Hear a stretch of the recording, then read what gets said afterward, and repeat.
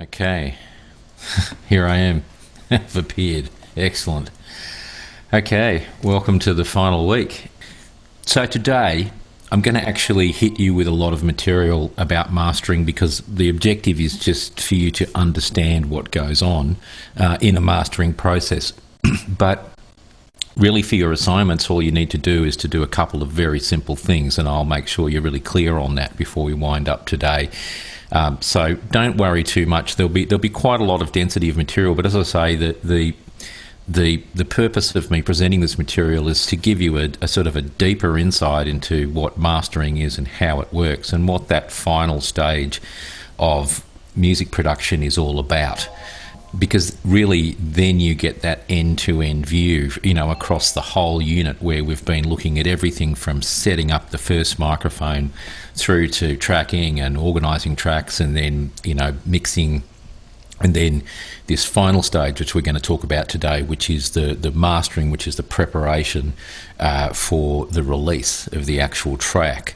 So it's my hope that in this overall arc of the whole unit, what you will have been in terms of the journey is this entire production process from the beginning of setting up in a studio and recording to the very last stage of the process, which is where you've got a master. And that master is then ready to, unleash onto the world through all of the world's distribution platforms. All of these are extremely deep topics, as I think you've probably gathered from just as we've gone through the eat from week to week. You could spend weeks on each one, but we don't really have that time in this unit. So what we can hope for is to get a sort of a broad overview, but that broad overview at a professional level. It steps up from that whole second year level to the third year level, really looking about professional music production and how it works in the real world. And so the hope is that you guys will leave this unit with a pretty resolved view of at least all of these aspects, and then the opportunity then, like all of us, to deepen your understanding of each one of those different phases as you get better at what you do, as you get more experience as what you do.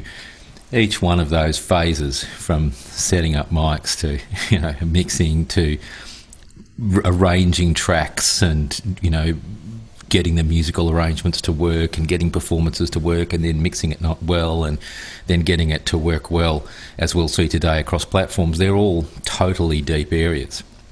Which is why in the professional industry you get people who actually just specialise in one of those areas, and that's because they're deep enough to be an ultra specialist in each one of those areas.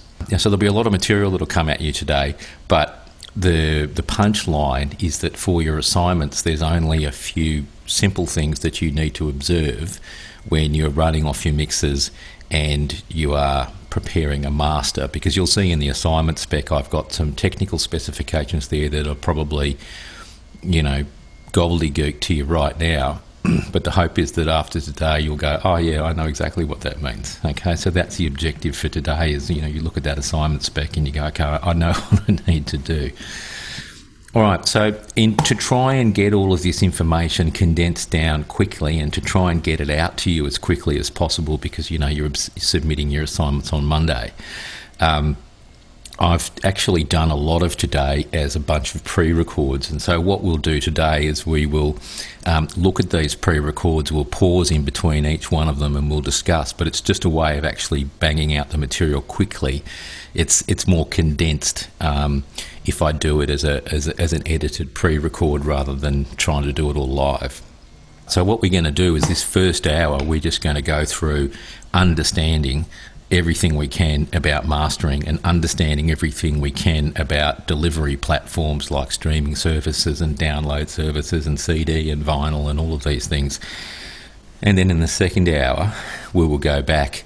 I'll open the Pro Tools session, and that's where we'll kind of look at the practical application of some of this in a Pro Tools session. Then we'll get audio movers going for that second part. So if you go to week 13 and you see mastering for platforms, this first one's the longest, it's about 15 minutes.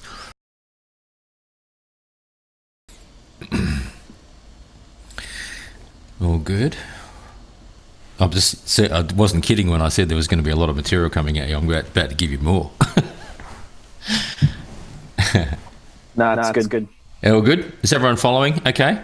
Key things about loudness, loudness competition. Things have got louder and louder over the years. So this concept of LUFS is really important because it's not just there's a difference between metering signal level and measuring apparent loudness. And apparent loudness is a kind of a different thing to signal level.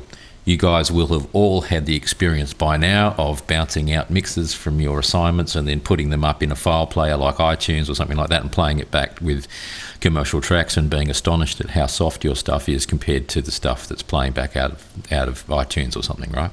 Everyone will have had that experience by now. So we will demystify that after today.